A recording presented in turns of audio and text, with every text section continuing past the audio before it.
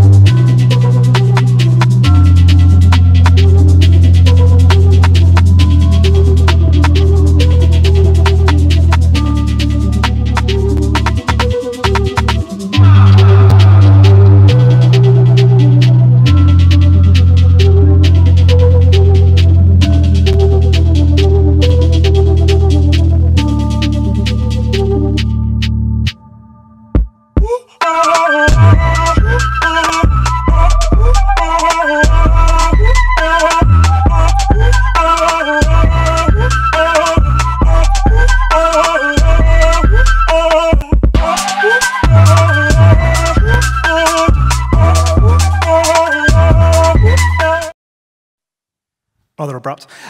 So when I said about how they're kind of, GF Smith are really supportive, what I mean by that is across the time we've been working with them, we've got to a position now where we kind of inspire each other, and we almost write our own briefs in a way. So, they've got obviously things they need to communicate or things they need to sell. Remember, this is a company that doesn't even make paper, they just sell paper. But the way they do it and the way they think and the way they inspire us to actually think that bit harder and that bit more creatively kind of led to the project that I'm going to talk about tonight. You saw a snip of it in there.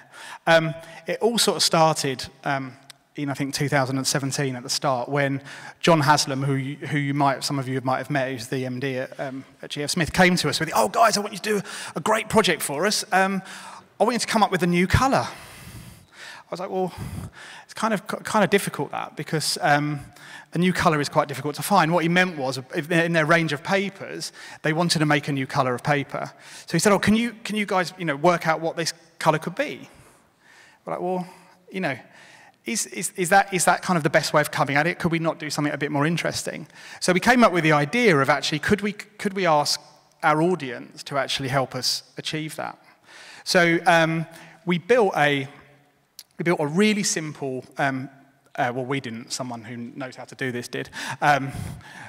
We built a small part of their website. It was called The World's Favourite Colour, and it was its own standalone site where people got the opportunity to kind of mix their own colour that they felt was their favourite colour. They mixed it, they gave it a name, they submitted it, and they kind of wrote a little line about why this colour was of interest to them. So we thought, actually, what? Apart from like me, Ben, and everyone else that works at Made, thought someone else might also pick a colour. What was quite amazing, and I don't know the actual numbers, but it was something in between 30 and 40,000 people took part. Now, we were amazed, everyone was amazed. It actually turned out to end up being one of the largest colour studies, independent sort of colour studies, ever actually done. And, where you just asking people to submit this kind of information. So we were kind of like pretty knocked out by the amount of kind of interest that it actually got. It even made like the Sunday papers. People picked up on this and reported on it. It's like, we didn't have any PR on it. It just got picked up as this thing of interest. So it was kind of amazing. We also spoke to some really interesting people about what they thought about their colour. We got some people. This is the creative director of Mulberry. I'm living in UK, and it's a very British colour. Can I cheat and have a couple of colours in very particular references? Behold, slime green. This is my favourite colour beyond all others. My favourite colour is hot pink. My favourite colour is green. I've chosen teal, and I particularly like this colour because it's effectively hyper-real, so it appears very infrequently in nature. I think it's a beautiful pink, actually. It's probably kind of quite Rajasthani, kind of quite Indian. And I think it's the kind of that sort of touch of neon, that colour before it actually becomes too vulgar. It's just that right touch of brightness in there. It's a green that I'm currently partaking in on my face most days at the moment. I can remember very specifically falling in love with slime green. We first became known as jelly makers, or as we called it, jelly mongers. And so we've had a lot of slime in our lives, ranging from exploding jellies to vast jellies the size of 2 Olympic swimming pools. And in all those cases, slimy green has played a key role. Furniture, floors, ceramics. I mean, I use green a lot. I love spending time in nature and in the countryside, and so I respond to that, the greens of that. Why the red? It does occur in nature, but only in very, very special instances, like hummingbirds and parrots, and even the peacock. Is there a teal bird? Red is the blood, is the heart, is the love. So there is something in line with this very specific, strong color, and it's more or less part of your life. All of the greens that I use are very synthetic, and there's a nice sort of contradiction, I think, about using the colour green in a synthetic way. I do like this colour so much. I actually have 3 of these. I think we all want to move on. As you can imagine, there were some quite good characters. What it did was, this is brilliant. This is not a brilliant screen for showing colour accuracy. It looks good here. We got an amazing amount of data, actually far more than we thought we would. And so we're like, okay, shit, we've got to do something with this data. So some of the things we found, and it gets more interesting as we go on, but some of the most common colours, and I think you heard some of those characters in that film talking about green, particularly slime green. That green and blues over-indexed before any of the other colours, and the least chosen were black and white. We also got some really useful facts. So, the weather at time of entry, sometimes it was minus 28 from Alaska, right through to 43 degrees in New Delhi. Twice as many women voted for their favourite colour than men. So we thought that's interesting. Saturated colours are far more popular than desaturated colours. And actually, the least popular colours were desaturated yellow-greenish colours. So I think we can all imagine what that looks like. Average age of people that did partake in the thing was 33 years old, although thanks to Apple's system, quite a few people said they were born in 1900, because that's kind of a weird, you probably all had your Mac reset itself to 1900 at some point, and there were loads of those. So we put all of this into a k-means cluster algorithm, which calculated. I'm going to say this is actually a nightmare, because this is not the latest presentation. So it actually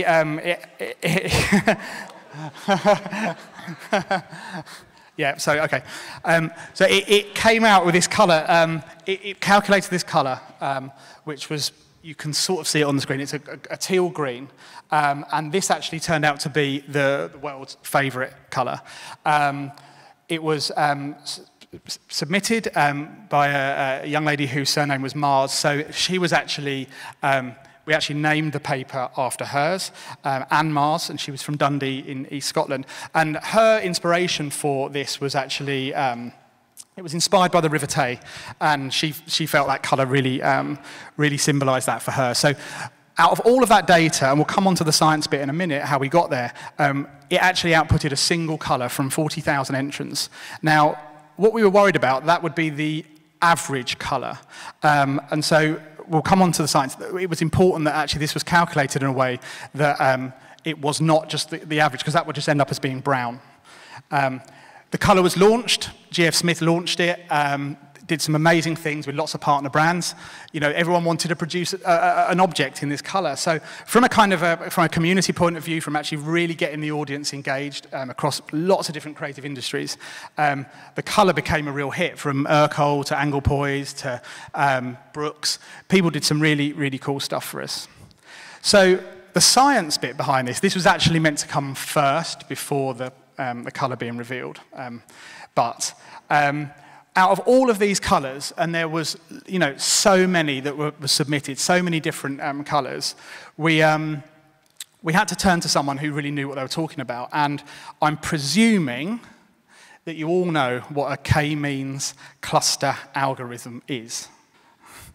We obviously did. I'll go back in time. How these things are calculated. And we can use pointillism as a really good way of looking at this. So in the late 1800s, George Seurat here was sort of credited with actually inventing pointillism, where obviously small dots of varying colours go up to make an image. Actually, how that works to the naked eye, it's the proximity of colour to each other that actually allows the eye to create a kind of a colour grouping. If you zoom into some of these, you can see how these colour groups work. And it's really simple. It's really similar to how computers actually display text on a screen by using, when they anti-alias at small size. If you zoom them in, they're actually made of sort of a variety of tones in order to make our eyes make softer lines. So if we go back to our colour algorithm, rather than create a really kind of just an average, which would be the easy thing, what this does, it actually, a k-means algorithm actually looks at the colour groupings. And so from that, it takes all of the colours and it puts them into groups, then it actually picks the most dominant within the group, and then it puts that, and that's how you kind of get a ranking of colour. And then what that means is that you end up with a single tone that represents an entire plethora of colours. So it's actually exactly how the human eye works. So what we were trying to do here is get to a colour that actually, you know, is as much visual as it is scientific. So it's kind of where I suppose, where the art meets the science. Every single colour that we measured was given to us as a piece of data, as a sort of a colour value. And I think, you know, this enormous swathe of information started kind of giving us a lot more data. So we identified the world's favourite colour. That was great. The paper was launched. Everyone used it. It was all good. But then we've been left with even more amazing information after that. And so we've been working with colour psychologists and actually see, you know, what can we actually get from this data, this huge database that we've got. And working with Anna Franklin, this idea that actually, you know, how the human eye, and this goes back to art and it goes back to how we see the world, how we actually perceive colour and how we actually use colour, how we respond to colour, is fascinating. What was also fascinating is the descriptions that people gave us. I mean, it's almost like poetry. You know, the colour of clean, you know, a mango's blush, new beginnings for a certain colour. I mean, they were really beautiful. So you're kind of, you know, once you've got another way of looking at colour. You know, the descriptions that people give colours in their minds. So this is kind of the second chapter now. We're like, okay, so we identified the world's favourite colour, but what can we find from the rest of the data? And actually, it's given us some really interesting things. So, for instance, you know, we know what the colour of forest is, but it's actually slightly different to the colour of trees. These are the percentage colour results. Interesting that the colour of calm is almost exactly the same as calming, but yet the second two are a complete flip. Almost the same colours. They all look the same on the screen, but they are subtly different. There were some that were really similar. So you've got peace and peaceful. So these words came up in people's, you know, descriptions of their colour. And when you start grouping the words, you realise actually they're all picking the same colour, which was kind of amazing because actually it was nothing that we didn't make it up. Well, not really, anyway. There were some that were completely opposite as well. So you've got things like relaxed and soothing. You'd think would kind of trigger the same colour in people's minds, but they don't. They're almost completely opposite. And some were completely different. Actually, they look the same on this screen. Optimistic and optimism, completely flipped. Elegant and quality, very similar. And then you look at groups like the creative, you know, that say like to the creative field. Creative, create, and art, kind of the same colours, but in really different priority orders. But then, you know, good old love, red was there. That was a result. Sexy is pinky purple, apparently. But yeah, you know, stuff that you would expect to see, but actually when you actually see it as actual kind of information, it does become quite beautiful. What was interesting, out of all of those descriptions of all of those colours, the word romance and the word love did not get mentioned, which actually, you know, that really stood out, particularly with all the reds and all those sort of colours. So that was interesting. But we did actually identify, we've gone on, as part of this whole colour study, we've actually gone on to find out some other really interesting colours for certain things. So if any of you have ever woken up and wondered what the colour of the future will be, this is the colour of future. It's kind of mint green. The colour for change it's actually orange, sort of shitty brown on that screen. It's all about change. The colour for different is, and look how you know, this is the most dominant second.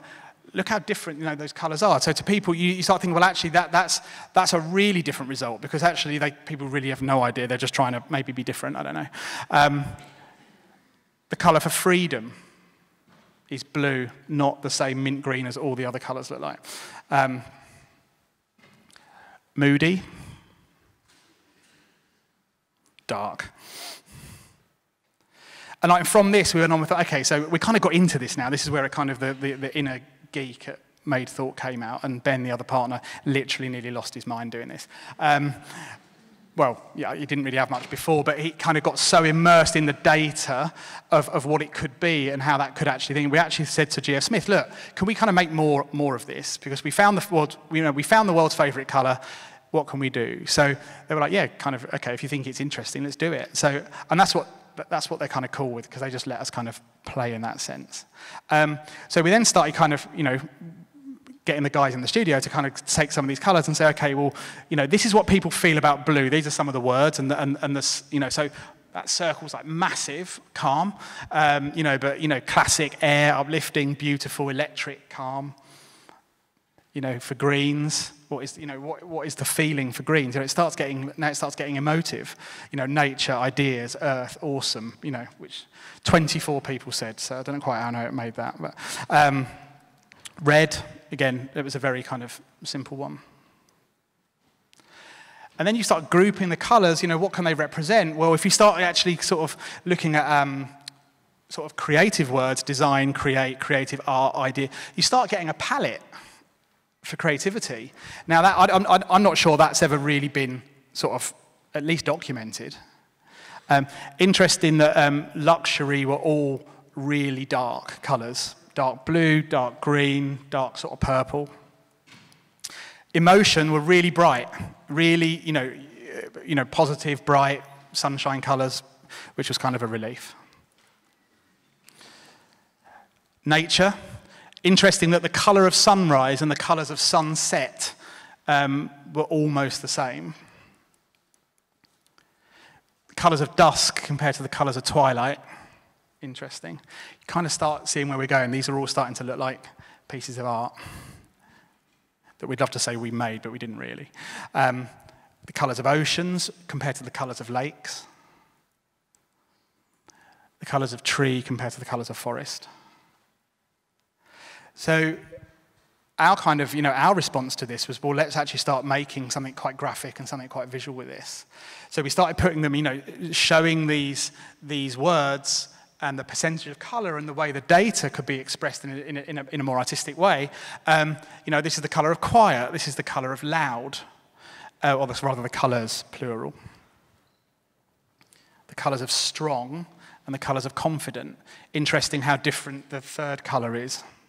I think I might have got into this way too much. Colours of sexy, as opposed to the colours of passionate. Warm and fiery. Interesting that actually the colours of fiery actually are how you would probably draw fire if you were 7. So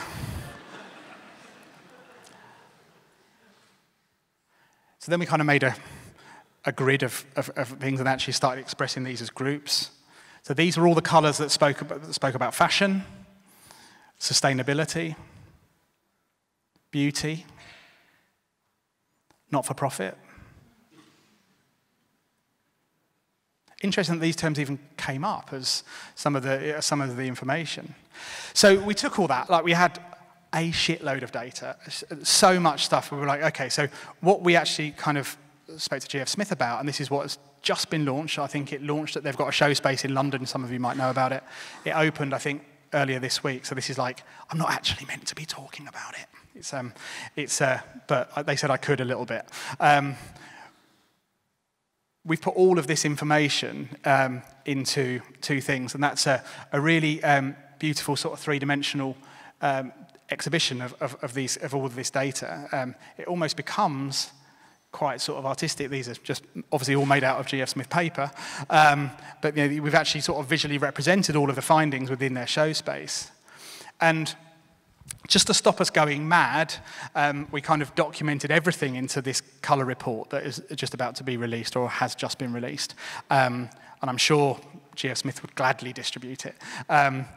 It's actually quite an interesting read, but you flick through it, and we've talked about, everything I've just rambled on about is in there, but actually when you flick through the book, actually it becomes, kind of art that we didn't, I've got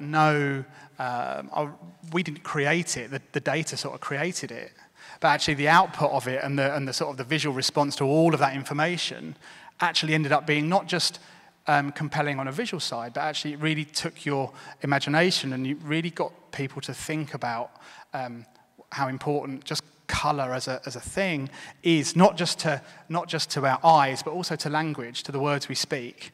And I think that's really, for me, how people actually speak about colour and think about it, and responded to our really simple idea, please pick your favourite colour and tell us why. You know, it's turned into something far bigger for us, for G.F. Smith, obviously as the people that are behind it, but really that sort of fascination of you know, everybody's opinion, everybody's, you know, thoughts towards colour, and then put it into something that actually kind of is a really lovely document, was actually incredibly rewarding. And so although it's not art in its true self, but actually sometimes, you know, people make art in sort of accidental ways, and I'd like to think that this was one of them. So thanks very much.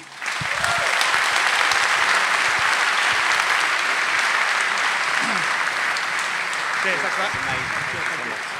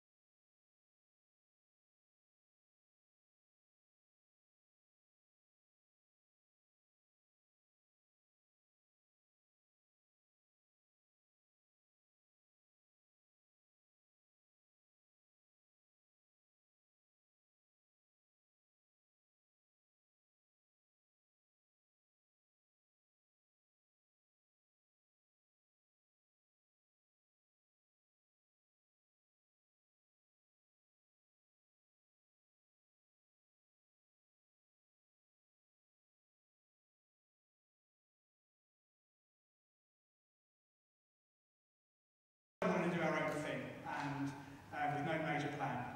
We're here sort of